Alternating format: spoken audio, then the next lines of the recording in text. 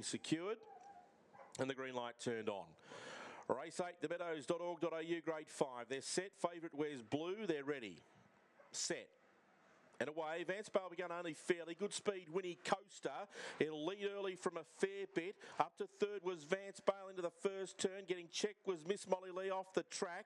And ahead of it was Orahitas down the back. The leader was Winnie Coaster, out by a length and a half on a fair bit. Third was Seabomb Bale. Struggling a bit was Vance Bale to get around it. Then came Orahitas and a long gap Miss Molly Lee. But the leader was Winnie Coaster, and it's going well. It's chasing it was a fair bit. Winnie Coaster in front. Winnie Coaster all the way, but a fair bit. Third in, I reckon, Seabomb Bale just over Vance Bale.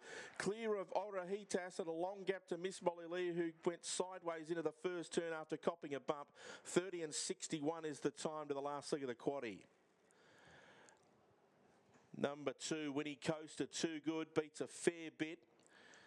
And it's a photo for third between the 1 and the 4. I fancy the red, but it is close.